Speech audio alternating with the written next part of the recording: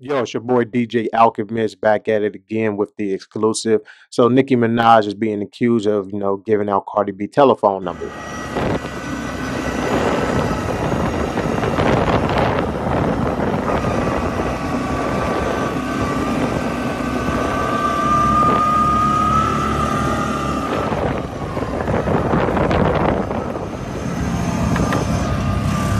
So Cardi B is blaming Nicki Minaj for giving her telephone number out to her fans when she wasn't supposed to.